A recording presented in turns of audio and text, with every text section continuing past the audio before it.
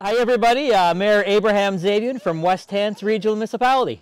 Hi, I'm Neely, Windsor Community Center Coordinator and Hants Aquatic Center Coordinator. And I'm Kathy Johnston-Eisner, Manager of Recreation and Community Engagement.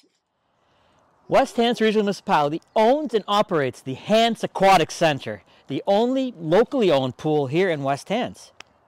To operate this complex shaped pool 7 days a week in our summer months, we need 15 to 20 duly certified lifeguards and swimming instructors. Over the past 5 years, we have been greatly impacted by the national aquatic staffing shortage here in West Hants.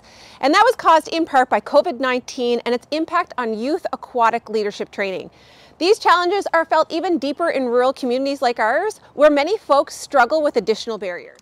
Now, trying to recover from the national aquatic staffing shortage has been a long and lonely challenge for all pools, especially rural seasonal pools.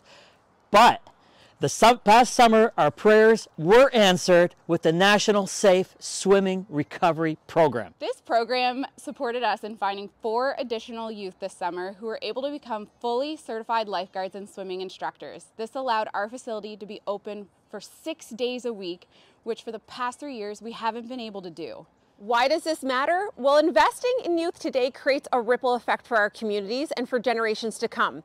These youth leaders create welcoming spaces and create positive memories for kids who then fall in love with aquatics, thus becoming our next generation of aquatic leaders. And that's the gift that keeps on giving.